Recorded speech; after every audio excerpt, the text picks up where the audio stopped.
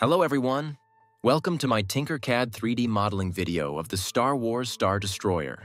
This is part 2, where we crank up the excitement and add those epic details to the sides of the Star Destroyer. Let's dive right in. We'll starting by adding large shaped panels and holes to the main body.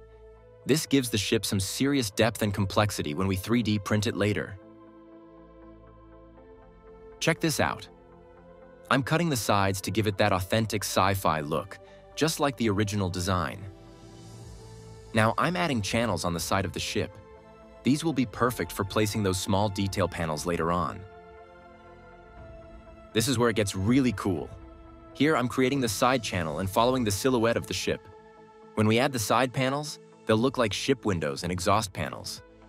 Since I cut out the side of the Star Destroyer using a 6-sided polygon, I'm repeating that process but using it as a negative to carve out the shape of the channel.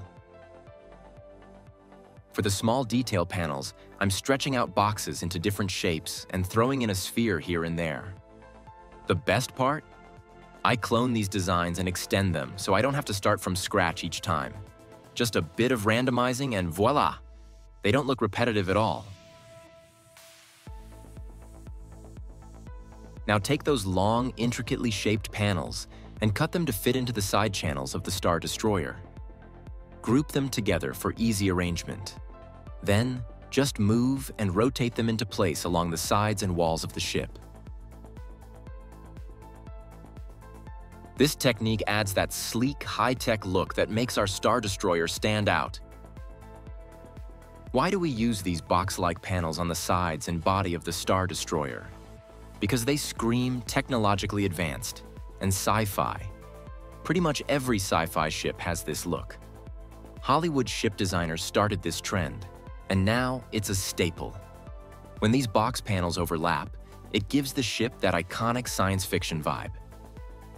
I love using this technique. I apply it to almost all my sci-fi ship designs. It transforms those boring, clean, flat surfaces into something far more complex and three-dimensional. These small panels will make the ship look like it has windows and intricate details. Stay tuned for the next part, where we'll be creating even more detailed panels for the ship's surfaces. If you enjoyed this, make sure to like and follow me for more fun videos on 3D modeling with Tinkercad for 3D printing. Oh, and don't forget, you can download my models on the Maker World website. Just search for the user Fay 3D Lab. I've got tons of 3D model spaceships waiting for you. Thanks for watching, everyone. See you in the next video.